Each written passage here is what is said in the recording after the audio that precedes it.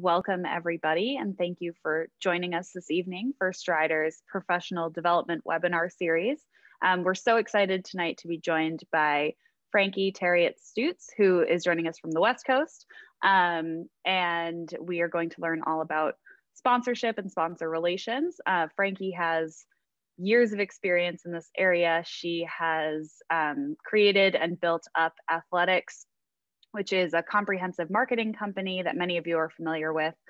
Frankie is also a very well awarded rider in eventing. She and her horse Chatwin sort of stormed around at the CCI 4-star level and have some great accomplishments under their belts. And Frankie is also a well-known TV sportscaster. So you've probably seen her on USF Network, Horse and Country TV, and some other networks there. So Frankie, with that, I will hand it over to you. And thank you so much again. Oh, one housekeeping piece. We're going to do a Q&A at the end, but if everybody doesn't mind, just either save your questions for the end and we will submit them all through the chat, and I will sort of moderate the Q&A at the end. You can, if something comes to mind as Frankie's moving through her slides, go ahead and just drop them in the chat and I will read them at the end. Cool. All right. Well, thank you so much. And Frankie, over to you. Okay. Hi, everybody. Thanks so much for having me and hope you're having a good night so far. So I just wanted to jump on in with kind of a brief agenda of what we'll chat about today. I'll give you a little bit more information about myself and athletics. And then we'll discuss, without wanting to throw way too much info at you, but some things that you can hopefully take away from this and feel like you have a few good kind of things for your agenda or bullet points to go off of and let you answer questions, obviously. So we'll look at what you can offer a sponsor, how to acquire a sponsor, and then how to be a great rider, a sponsored rider once you have sponsors, because I think that's an important piece and something that people overlook. Which tends to make it not as possible to have long-standing relationships, which is really the goal, to have mutually beneficial relationships for the long term with those sponsors. And then obviously do some Q&A at the end. So we will jump right in. To give you a little bit of history on Athletux, thanks so much, Natasha, for the intro. Athletux, I started about a decade ago, and over the years, we've been fortunate to help hundreds of riders and hundreds of brands and kind of work alongside both of them in a variety of capacities, as well as with a variety of big organizations like USF and, the FEI and things like that from a consulting standpoint. So now our business has really broken into a couple of different sectors, really with services for the brand, for the rider, and for the event.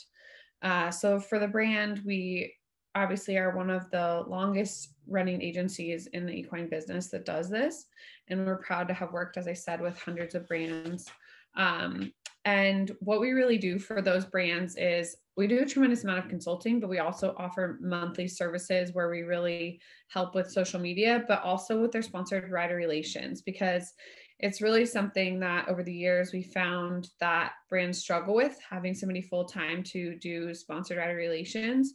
And really through that process, we've learned kind of what brands are looking for in terms of the riders they choose to be with, in terms of their ambassadors, who they choose, why they choose them, maybe, and we'll get into that in a minute, kind of where they're located, all sorts of things come into play. But, for the brands, we also do email marketing.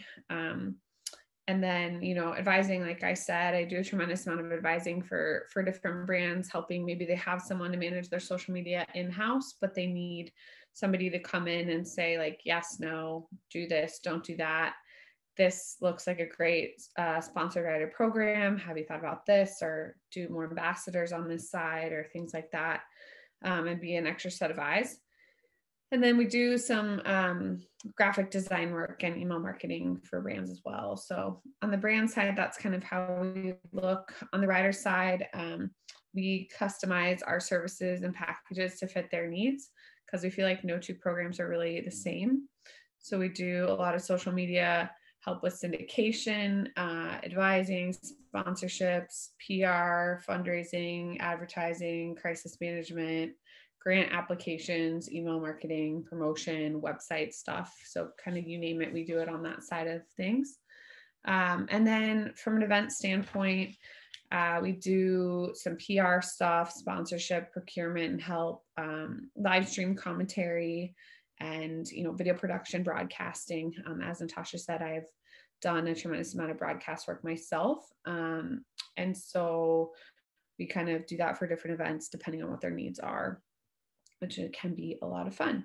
So that kind of gives you a quick synopsis. Myself, I've been a rider for my whole life. I was shortlisted for Tokyo with my horse Chatwin, and he got hurt during the COVID break. And you can't tell in this screen, but I'm 8.5 months pregnant. So I am not going to Tokyo, needless to say, but feel very fortunate to also kind of understand the rigorous implications of being a rider at the top level and kind of what that can mean. And I think, everyone on my team also is a rider themselves and has industry experience in that standpoint. So we really understand that from, your guys' standpoint, when you're trying to get sponsors and stuff like that, which I'll go into in a second, there's a lot of stuff that comes into play, and any products and things you're able to procure help your bottom line, and offset your costs that can be so expensive in this industry. So that is a little about Athletux and myself.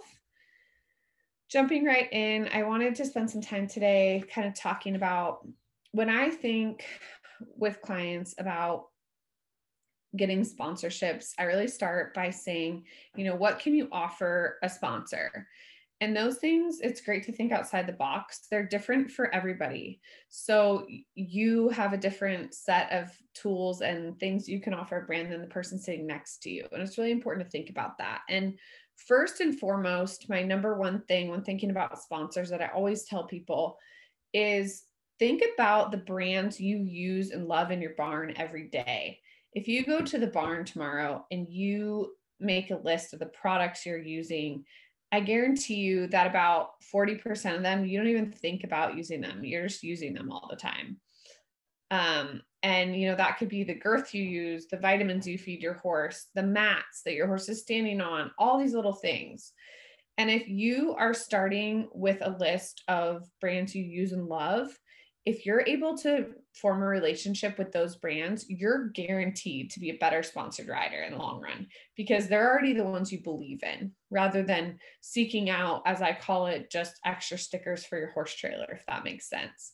It's better to have less brands that you work with and have it be a killer relationship than just, here's them saying, here's a saddle pad, and now you've been asked to do all of these things, and it was a saddle pad you didn't love to start with. So that's really kind of how I start honing in on where to start in terms of going after sponsors. Then we come back to this slide, what you can offer a sponsor. So these are just some questions to ask yourself, but do you have a strong social media presence? Do you have a successful track record? That would be in terms of, being able to list out wins, or, top only rider in the world to win to, CCI 4-star longs in a year. Like, what are those things for your past and current that you can point out? Client base. I think that a lot of people don't spend the time to think or stress this to brands. And really, this, I would say, is more important to brands than if you have a successful track record. Do you have a barn where you teach 45 adult amateur women and they are absolutely open and listening to the products you use and believe in?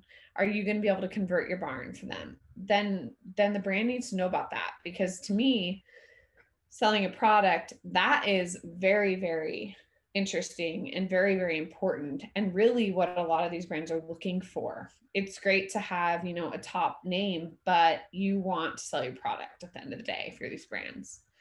So that's something to point out. And then location. Are you in a unique location, especially if you're, located in an area where maybe it's not so incredibly populated with barns? That's important too, from a standpoint of these companies being able to kind of get feet on the ground and sell products. So those are just some ideas of things that you're going to want to highlight when you contact them. But think of yourself and think of, what are the things that set you apart from the person next to you? And I guarantee there's things for everybody. Some people will say, oh, nothing comes to mind, but there definitely are things. And you want to kind of sell yourself when you contact these sponsors. And I just put this slide in again to reiterate, be you, everyone else is taken, but we talked about, what brands you use and love on a daily basis. I can't stress that enough, starting there and then branching out from there on who you want to contact. And I think too, again, what are the things that set you apart and your business apart, really, because that's super, super important. Now you've figured out kind of how or who you want to contact, or at least a starting point of who to contact. So now how do you contact them, which is very important. So when thinking about contacting a sponsor, I suggest always putting together an email first and trying to find their contact information. So you've established a list of people you want to contact or brands you want to contact. Then you're going to want to, in a professional manner, contact them. So if you can't find their contact information on their website for the marketing department, you can call, and it's totally fine to call and say, hi, I'm hoping to speak with someone in your marketing department, and try to get a name if you can that you're going to email. If you can't, LinkedIn is actually a great way to go about trying to hone in on finding a particular person. And social media, you can always send a DM and ask, say, is there someone in your marketing department it would be possible to contact? I'm looking to contact them about a marketing opportunity. So once you have that, then you want to, let me see what my next slide is. You want to kind of establish your list of contacts, and then you're going to start writing an email for each contact to shoot them off some information about yourself, kind of why they might want to work with you, and really want to sell yourself in that paragraph that you're going to send them in the email, and then attach a little bit more information is what I always suggest. And then what can happen to us is we think, oh, okay, I love this boot company, I'm going to contact them. But then I don't know about you guys, but for me, all the weeks kind of blend together here and there.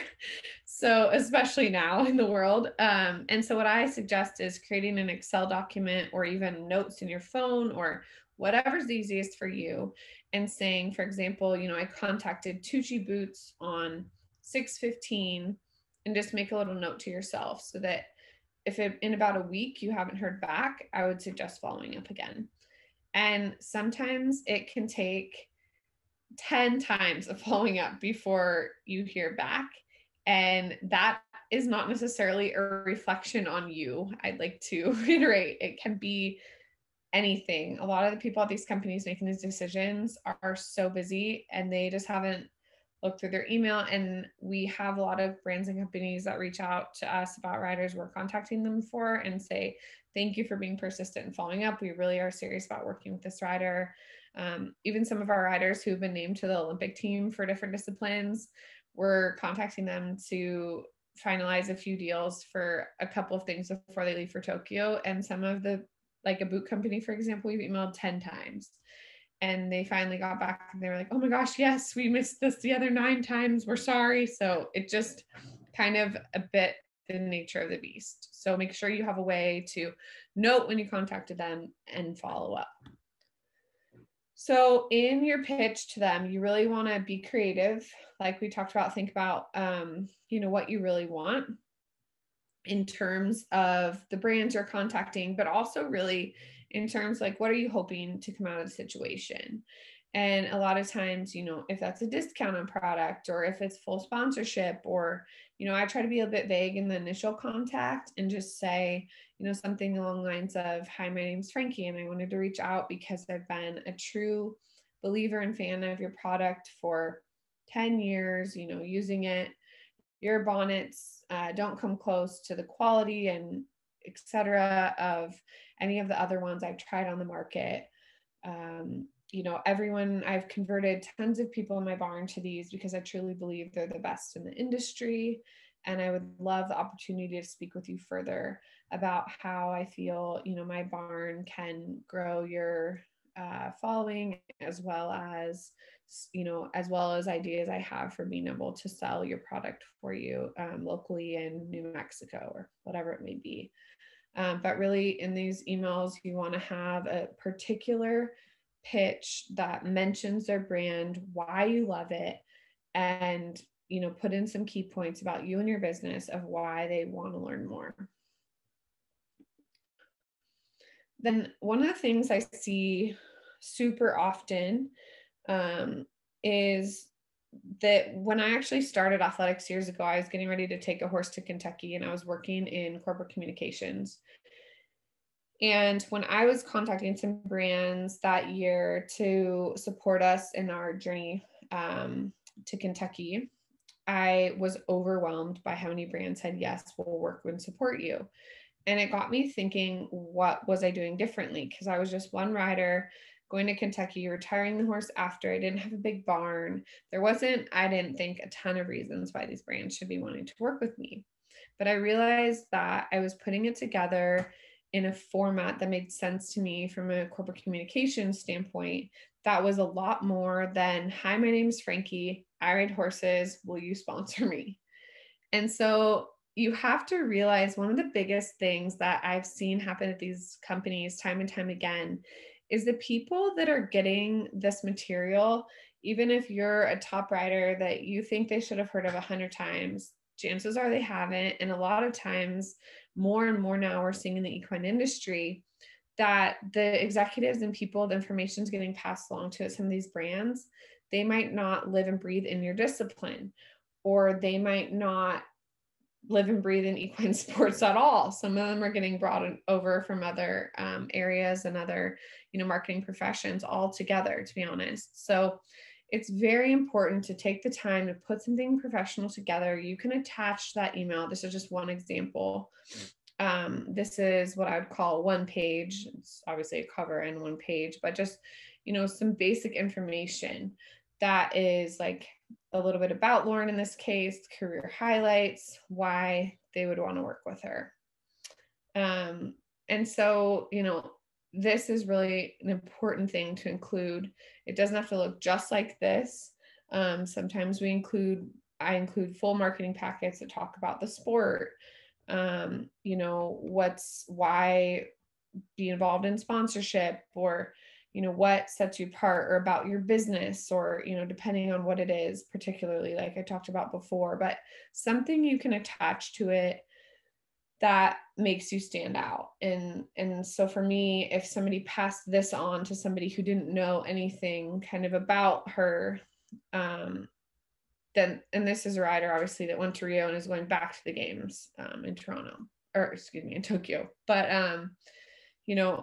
again, if you've never heard about this, it gives you a quick synopsis and allows you to think, well, yeah, maybe we do need to look into this rider more. But this can be for someone not going to the Olympics. It can be, just about your brand or business. Again, it's a selling tactic, and it really is worth including. Another thing that I recommend along these same lines real quick is you can also do things like, if you have a curry comb that you love and you want to contact the curry comb company, one of the things you can do is just do a short clip of yourself with the curry comb and say, it doesn't have to be professional and, have a clean shirt on, but, like professional grade video, just use your iPhone. Say, hi, my name is Frankie, and this is my horse Bob, and I wanted to show you a quick, video of why I love your curry comb, and I believe that your product is really top notch, far and above anything else on the market. And send almost a testimonial video with it, because that can be a great, great option as well. Then let's talk about you've contacted these companies, you've followed up, you've talked to them, they've given you an offer, you said, yes, I'd love to work with you, they've sent you product. Now what? So how to be a great sponsored rider. I think it's hugely, hugely important. Typically they'll send a contract along, or some kind of give gets, as I call it, for ambassadors. And I always suggest that you go above and beyond what those are.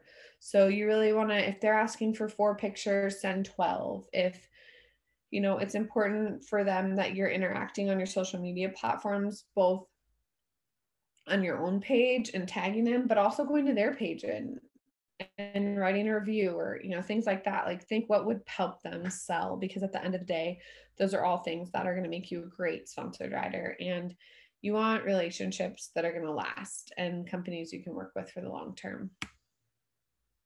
So some of the things you can do, like I mentioned, like, share, and comment on their posts. You know, interact with them as much as you can via social. And then a quick, you know, what to do and what not to do for people. So you do want to post, interact, represent, research, communicate, and abide. Those are all things that pertain to like the contract of what they've sent over. And you don't want to be, you know, inappropriate, unprofessional, promote competitors or brands, you know, that compete with theirs, promote false information, ghost. So in other words, just disappear. Or break contract. And along these same lines, one of the things I'd recommend doing is, you know, I suggest all the riders I advise to do, if you've had a big show or, you know, a big event at your farm or whatever it is, the Monday after or whatever day works for you, set yourself some reminders to reach out to the brands you work with and just say, you know, hi, Susie, I wanted to let you know we had a great event this weekend. I've attached some photos, wanted to thank you for being such a great brand to work with. We are so excited to use our girths this weekend. You know, everyone in the barn loved the look of them, yada, yada, yada. So just some things that even if they don't reach out to you, that you're kind of continuing to send along stuff they can use. I've had sponsors of my own that honestly, I send them pictures and I never even hear back, but then the pictures appear on their social media. And if you're sending these via email and you're sending these communications, then if a rep is switched and you're working with a certain rep, I've seen it a million times, where then you kind of also have proof that you're over communicating and, you know, sending them great content and being a great sponsored rider and ambassador, if, you know, the company is to relook at everybody again at some point down the road. So, and then, you know, obviously when you're representing a brand in any capacity, you know, representing your business, really, you want to also think about your personal profiles, because those are also a reflection of your company or your equine business, and in turn a reflection of the companies that you work with. So that's really important. And sometimes, you know, people can forget that as well. I see it especially with like some of the young professionals I advise, but just always keeping that in mind is really, really helpful. And reaching out from time to time to just say to these brands, you know, hey, what can I do for you? Is there anything I can send over that's helpful content? Think outside the box with them. And that really tends to go really, really far in asking, you know, how can I help? Or are you guys running any promos? Or is there anything like that that I can assist with? Or do you need a short video clip or anything along those lines? So yeah, those are kind of some do's and don'ts. Questions. I know everybody's business and their needs are very, very unique. And I really kind of understand that. And I know that everybody's unique business and needs come with different questions. So I'm super open to anything you want to ask. There's no dumb questions. Well, thank you, Frankie. That was awesome. Super like valuable bite-sized information. I feel like it was all really great and easy to absorb. So thank you. There were a couple of questions that came through the chat. One of which was, are there categories of sponsorship that you see? So like, you know, do people sort of tend to get sponsored by like a company that has pitchforks and a company that has, you know, saddle pads or whatever, like the various categories, I guess. Yeah. Yeah. So, I mean, that obviously varies by brand. I will say what we've seen more and more now in the US is that there are companies that are representing a lot of brands. So for example, World Equestrian Brands is one you guys might be familiar with, and they have a ton of different brands under their umbrella. So that might be like Amerigo saddles and Sergio Grosso boots and a different bridal company and little things like that. And so really what those brands are looking for when they represent all these different brands is ambassadors who can fill as many of their products as possible. So there's definitely, we see that. But then I still see tons and tons of companies who are, a supplement company that just has, an electrolyte or just has a vitamin E supplement, for example. You want to be careful with some of those brands. I would caution that a sponsorship with a product like a vitamin E supplement, you want to be careful that that's not going to limit you if you still need to fill kind of the void of all the products you need in your barn in terms of supplements, that's not going to get in the way of those, if that makes sense. So, there'll be like a magnesium supplement I've seen, and then, someone will come in and they'll want to do all the horse's vitamins and provide a supplement sponsorship, but the magnesium might be a conflict of interest because they also have a magnesium product. So the best thing you can do in those circumstances is really, figure out the brands you love. Sometimes a parent company or a company in the US might be managing multiple brands. Excuse me. And in that circumstance, what you can do is you just want to, forge the best relationships you can with those existing brands and then kind of go from there. So there's really nothing you can do about them. I would just take them one at a time. And but there are parent companies where, if you go to World Equestrian Brands, you'll see all the brands they have. And if you're in the door with one of their products, you could then ask about a secondary product. And you run into that a lot also with riders who have a lot of sponsors. Then it gets a little harder to kind of fill the last few little voids without stepping over into any other categories that might mix and match. Absolutely. So there were two questions that came in that were really similar. So I'll phrase them as like a two-parter. So the first part is, why do you think sponsors only offer or mostly offer products in our sport and not cash like other sports? And then the second one is, it's pretty straightforward to ask for products. But if you're looking for a cash sponsorship for something like an event or, even like a business venture of some sort, how do you frame that appropriately? So I think they're very separate in this. So the first part, in terms of why do I think that we don't see more cash sponsorships, I'll be very candid and straightforward, and that I think the equine industry, we've shot ourselves in the foot largely in that regard. Because you see so many people, for example, even with saddles or with things that are willing to take like loan, they don't even actually own the saddles at the end of the deal. And so many people are willing to settle in that regard, that why would a company give you more than that? So that is one of the ways to answer that question. What we've done is with some of our riders, depending on like kind of the caliber of rider, what they've accomplished, things like that, we've gone above and beyond and said like, we'll do we require product sponsorships, but then we also require cash incentive bonuses. So if you place in the top 3 out of 5-star, you get $1,000 or $2,000 or whatever on top of all your product allotment. But I think that the equine industry, quite frankly, that's become the industry norm because everyone's willing to take that. And my husband was a professional baseball player, and I actually did a lot of sponsorship stuff with a lot of other athletes, mainstream athletes in my kind of previous life, I'll call it.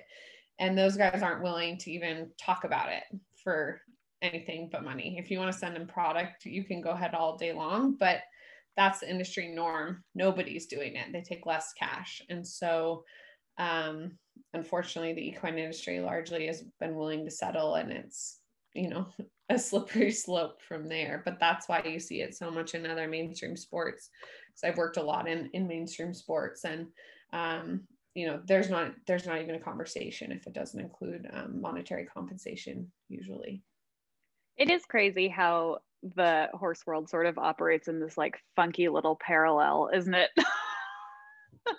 Yeah, I mean, it definitely does, but it's a bummer because, even if you hold out with a saddle deal and you say you have to actually give us physically 3 saddles a year that belong to us, that we own, that aren't loaners, the person next to you is like, sure, just send over the loaners.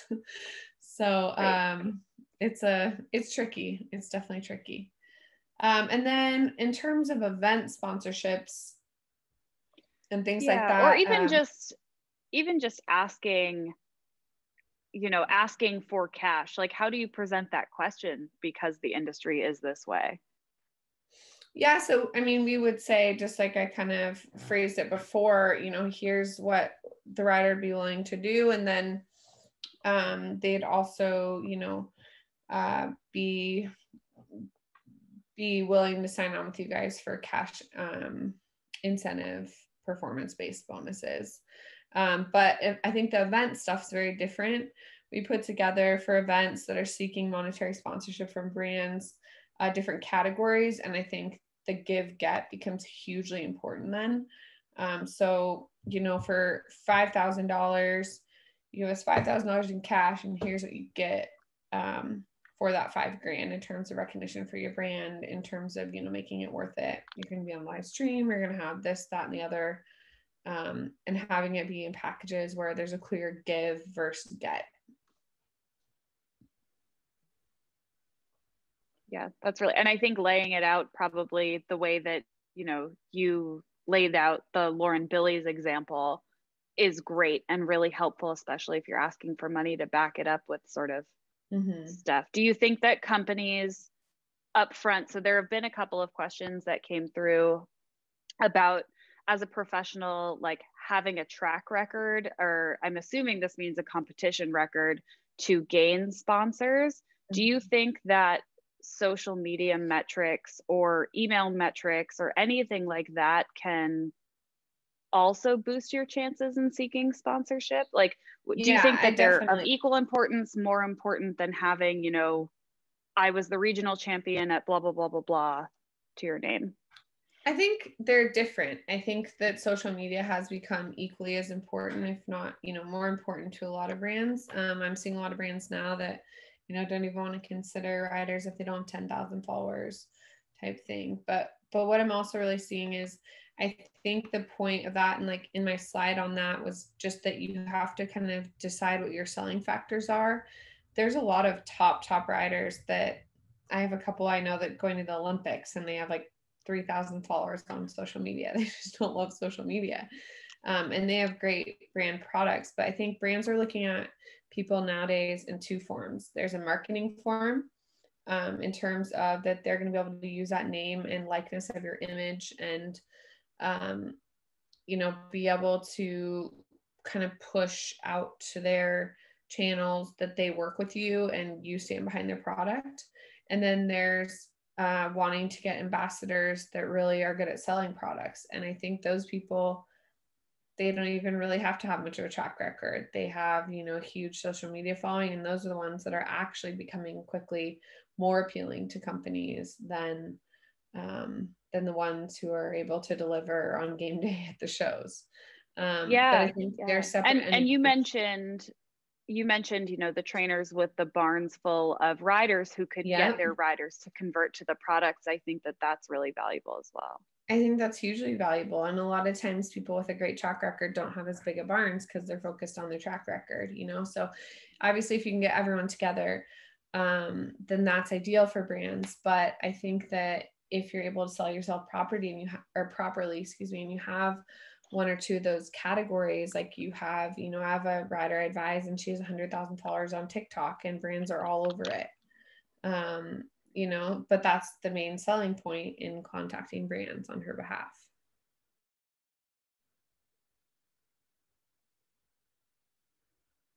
I can't hear you. Well, that's because I muted There we myself. go. Um, okay, so one really great question came through here, and it's what is the best way to begin to reach out to a company that might not know much about eventing or equestrian sports, for example, an electric bike brand? Yeah, so it's funny. We've actually partnered with 2 electric bike companies and gotten a huge amount of our riders sponsored by them. So it's a good question.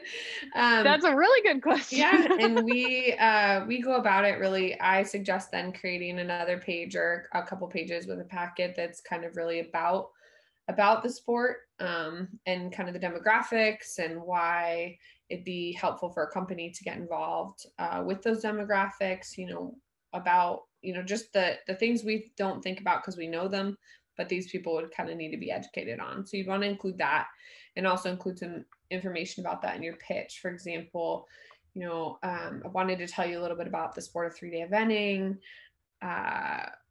We think it'd be a great fit for your product. There's a tremendous need for these bikes in the sport. And, I can demonstrate that if you guys are willing to send me a bike and, have some marketing ideas. If you send a bike and maybe do a discount code, I can, show how that could be the case. Yeah, that's really smart. I never would have thought of that, but like that's what everybody's buzzing around with at the shows and stuff. Yeah. So smart. Okay, so 2 more kind of quick ones. So obviously COVID was a bit of a tough year. Like I know I heard from a lot of event organizers that their sponsors were getting pulled. Again, like things were getting canceled left and right. Sponsors were sort of pulling back on that cash flow and product flow to shows. Did that happen for riders, or like what are some tips to maybe keep those relationships going when sponsorship money was tight? Or did Well, you I see think, that again also? I think not related to even COVID, but like you just always want to be doing things that when the brands you work with at the end of the year comes and looks down the list of names, you want them to know who you are, and follow up. And that's why I mentioned those emails and reach out. And so then I don't think you're seeing that happen to those. I think if the riders who did that, they weren't getting dropped because they were in the forefront, and it's really hard to get rid of a rider that is contributing to your brand. I will say with the equine industry as a whole, 85 to 95% of the companies I work with ended the COVID year having the best year they've ever had in the history of their business. So from a monetary perspective, and I could give 100 examples, like companies that have been in business for a very, very, very long time having the best years they've seen in record numbers. So something about COVID with all these horse people being home, it was very actually good on that regard for the industry. I think speaking to the event side of a lot of things getting pulled, that was definitely, in my opinion, a reaction and a result of a lot of events canceling and not having a backup plan for how they were still going to promote those brands, or brands getting scared that the events will have to cancel or would have to cancel, and not having a plan that says, if you sign on as a $10,000 sponsor of my event, here's our plan. And if for any reason we do have to cancel or we can't have people in person, we have this plan that is still going to make your dollars worthwhile, or we're going to refund them, like those things. And I think a lot of events really failed in that regard, to be willing to be open to talking about the what ifs, because that was what the brands needed to hear. I think too, a lot of, like you said, a lot of the people working for these brands are perhaps not equine industry people. They're from other industries and they're experts in their field. And that has to do more with them looking at metrics and basing decisions off of metrics, right? And I think maybe it's the case that a lot of these horse shows couldn't provide a number for their email list or an open rate for their emails and all of those sort of digital marketing pieces that would go into their backup plan had they sort of configured it that way. Mm-hmm. Mm-hmm. Yep. And I think, I advise a lot of a lot of brands on whether or not to participate with different events, to be honest. And so there were a lot of events with the brands I advised that I put the kibosh on when I was sent over, like, should we participate in this event or not? It was canceled in 2020 and it's in early 2021. And I said, well, let's ask what they're going to do if they don't have spectators and these things are kind of getting the bang for your buck. And a lot of them couldn't come back with solid answers. And so for me, it was too risky. The ones that could, that said, then we're going to give you a front row spot on our live stream. And this is how many viewers our live stream has. And it's going to be on Horse and Country TV all over not only in the US, but all over there. And we're going to send out a newsletter. And I was all in on, it was a yes for me on those. So I think that with events is something that we saw a lot of certain ones be able to kind of knock it out of the park and get companies so excited, because I did see that brands were still spending that money and still spending that budget. It just was going somewhere else. Yeah, absolutely. Well, I think that was all the questions that came in. I'll do kind of a last call to the chat if anybody wants to type very quickly. Oh, yep, one more coming in.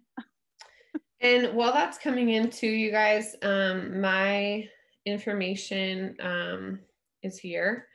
My email is just frankie@athletics.com, and you can feel free to, shoot questions to Strider and they can give you my info if you don't have it, or check out our website, which is just athletics.com, and any info inquiries from there I get and can see, or you can shoot me an email. I know that this is a lot of information to digest, and I'm more than happy to answer anyone's questions if you think of them later as well. Okay. Oh, there was one more question. When should a rider start looking for sponsorship? Yeah, so I think that really depends, like, kind of like when you feel that you have something to offer, like, or when you're needing to offset those costs hugely. I think, there's better timing than others. Like if you've just had an event that went really well, or I just had a person I was advising and they had a YouTube video go viral. So, they wanted to reach out and kind of capitalize on that a bit. Or, there's no perfect time. It's really, when you can kind of put that stuff together, but definitely don't rush it, like have it put together professionally and then send it out.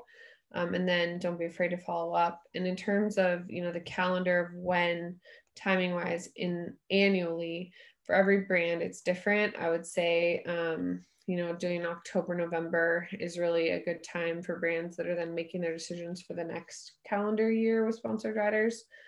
But you just need to make sure that you're following up a ton. And if you contact a company and you get an answer from them and they say, we're not interested in this time, I always say, thank you so much for your time.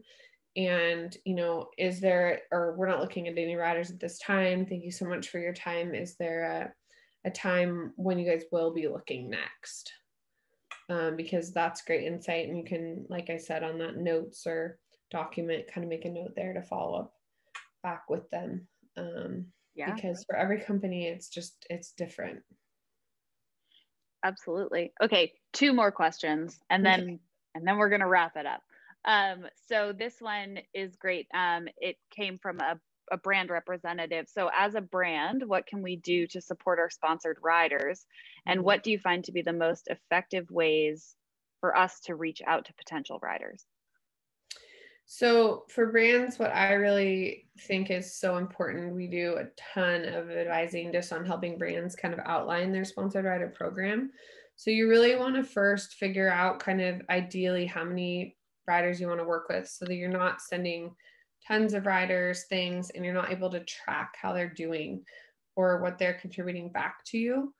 And so what I suggest is, the things that you can do as a brand to support those riders are really, share their successes, share their social media, and communicate with them. For example, be very clear on things that would be helpful, reach out. And what I see a lot of times is riders that don't have representation or people helping them with brands, they maybe are great if the brands just ask. So just don't be afraid as a brand to say, hey, can we get some recent pictures? Or the more clear and concise you can be as a brand reaching out to a rider, the better, especially if it's a rider you have an established relationship with. So, or say, we'll send this saddle pad, but we'd love to get 3 video testimonials or 3 photos or whatever that is. As clear as you can be, the better. And then, don't assume that a rider hates your product or isn't a great ambassador, but definitely spend the time to get the most out of the relationship by then contacting the rider and saying, hey, just wanted to follow up, can we get those photos? Another really important thing I think too as a brand real quick is to establish quickly the best way that the riders communicate. In today's day and age, even a lot of riders don't have computers. So ask them, do you communicate best via text? Are you an emailer? Things like that. It's always kind of on the intake forms I suggest for brands I'm advising that they have, what's the best way to communicate with you? And then ask those riders to, interact with you guys and get you content. Those are really smart tips. Just set the parameters. But just follow up. Just don't be afraid to ask them, hey, can you send this over? Usually if you do that, you'll be successful. Yeah.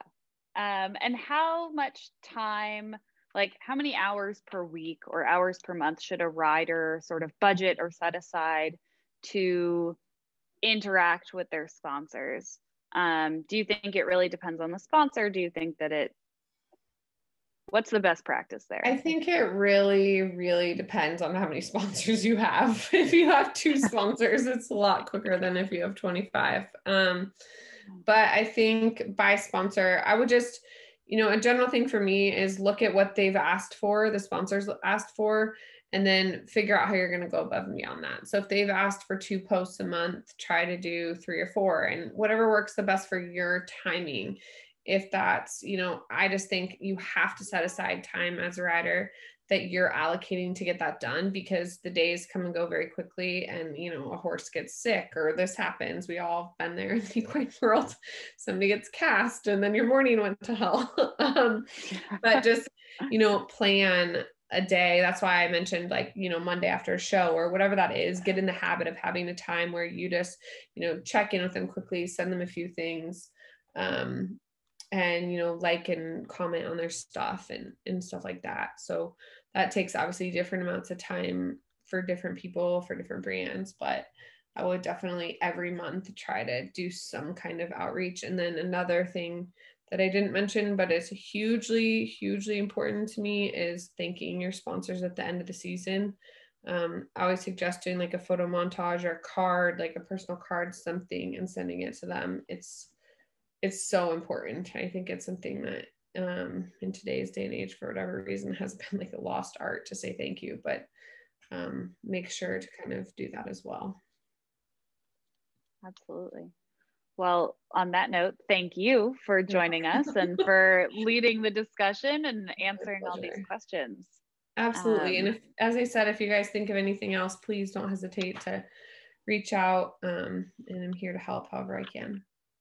Yep. And Frankie is super, super helpful, and she practices what she preaches. She's amazing at email communication. So well, thank you guys for having me, and I appreciate it as well. So yeah, thank you. And thanks so much, everyone. Hope you have a great rest of your day. Bye.